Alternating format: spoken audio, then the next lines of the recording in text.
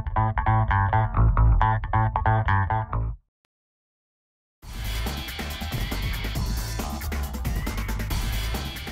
Porp's 100th game this week. It's more than 10 years now since you were first rookie listed by the club. What does it mean now to finally reach that milestone? Yeah, I'm sure it's something I'll look back on when everything's done and dusted, and I'll be very, very proud of it.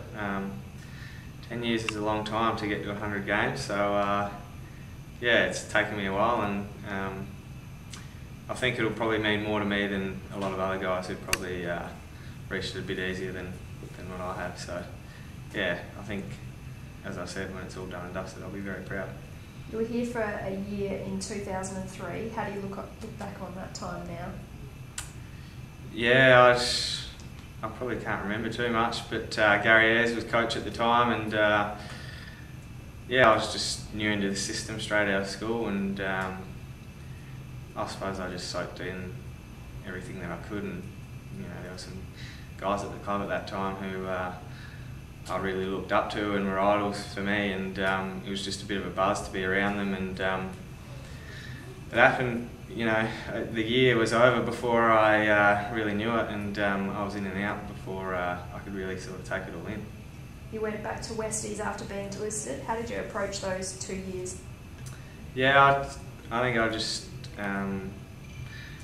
enjoyed my footy, and I loved being at Westies, and the guys there were great, and Sean Wren was the coach at the time, and I had a lot of time for Rennie. He was brilliant. He was a big part of why I was able to get back, in fact. So I just enjoyed my footy there, and kept working at it, and things paid off. What were you doing away from the footy field at that time? Were you working or studying? I was at TAFE at the time doing an electrical engineering course, and I just sort of finished it just as I sort of came back here, and was all ready to start work at ETSA, and then about 2 days before I was going to start, I was drafted here, so yeah, that put a stop to that. Your fitness was the concern at that stage. How did your approach to training change? Yeah, I don't know if my approach to training changed much. I felt like I always wanted to work hard and get the best out of myself, but I probably did things a bit smarter, and worked out how to get better in areas that I was sort of deficient in. So. Got picked up again in the pre-season draft ahead of the 2006 season. How was your mindset different coming into the club for the second time? Yeah, I think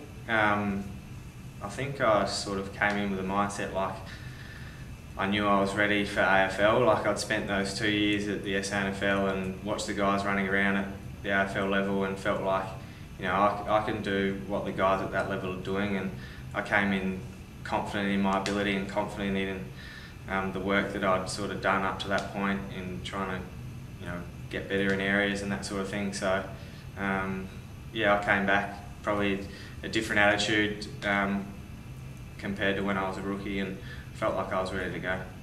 You had a breakout year in 2009, playing every game, second in the club champ, leading goal kicker, but 2 years after that, pretty interrupted with injury. How frustrating have the previous 2 seasons been?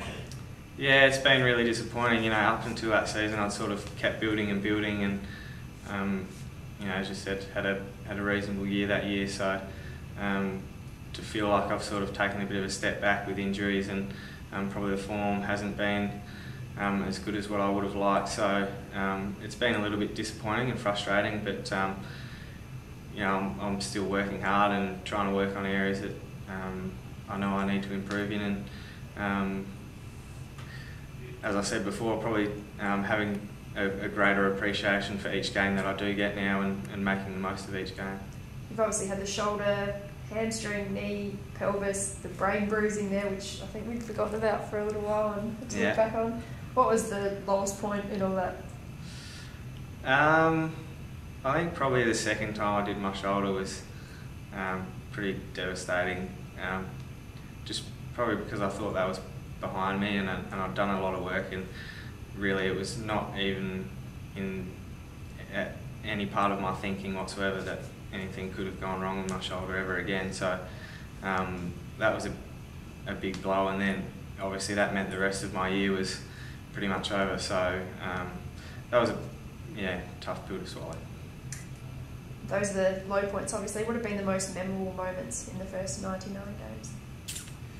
Yeah, well, probably the debut game was pretty special, knowing that I had worked hard and achieved a lifelong dream. I've wanted to play AFL since I was a kid, so that was obviously pretty special. And I think just probably playing in the finals early on in my career, we had a really good finals win over Fremantle at home, which was fantastic. And then in 2009, when we played Essendon and had a really good win over them in the finals as well, that was pretty special. You've been involved with the Crows Foundation for a few years now. What made you want to become involved in that? Yeah, I was approached by the club, and it seemed like a really good fit, and I was really keen to help out. The Crows Foundation do a lot of work with the kids of South Australia, and that sort of fit in with me really well. And to be able to give back to the community a little bit is really important, because we are in a privileged position. So I feel like we're able to do some worthwhile things through the foundation. Does your work with the foundation help put things in footy in perspective a little bit? Yeah, certainly. When you go out and see some of the kids who are doing it pretty tough and who haven't had the support in their life like probably a lot of us as footballers have had, it can certainly put things into perspective, and to put a smile on their face is really rewarding. Your skills are one of the features of your game. Has that always come naturally to you? I think you could probably say it's come naturally, because I think I just had a footy in my hands, from about the time I could walk. So, I was always out in the backyard kicking the footy, and loved getting out there and playing with my brothers, and even just kicking around by myself. So I suppose since I've come through the ranks and that sort of thing, it's felt like I've never really had to work as hard as probably what other guys who have picked up the game of football a lot later in their life. Can you tell us a bit about your family background, the Porplyzia name? Yeah, Porplyzia, it's Ukrainian. My dad's parents came from the Ukraine in the Second World War, and came out to Australia, and they actually came out with, my grandpa came out with his brother, and they disagreed on the English spelling of Porplyzia, so we spelt it with a Z and they spelt it with a C, and obviously being Ukrainian stubborn men that they are, they both went their separate ways and both thought they were right. And off the field, we hear you're a pretty good cook. You fancy your skills in the kitchen, making your own ice cream as well?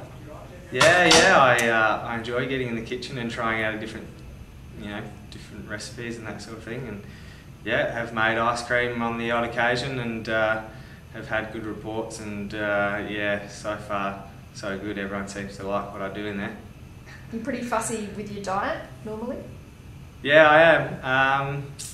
I think that probably came back to when I was delisted, trying to look for an edge in different areas, and I sort of thought diet was an area where I could probably do things a bit better, and started to look into things myself, and became pretty meticulous in some areas, and it's worked for me so far. I've managed to keep Liv and the Skin Folds crew away from me and any trouble in that area, so yeah. What are some of the things that you changed, or do the boys get stuck into you? Do you measure everything? How? Yeah, I just got a bit of an alternative view about, I think me and Kurt Tippett are a bit on the same page with our alternative sort of healthy eating habits, and a few of the boys like to get stuck into us, but that's alright.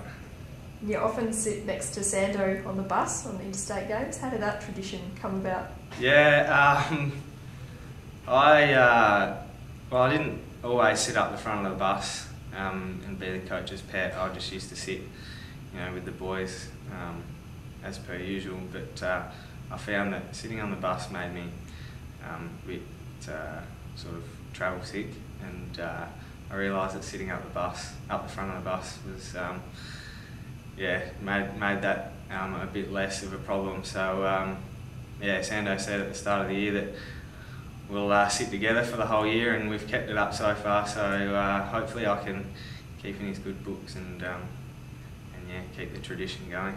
You mentioned that you idolised some of the Crows players when you first came into the club. Who were your footy idols growing up?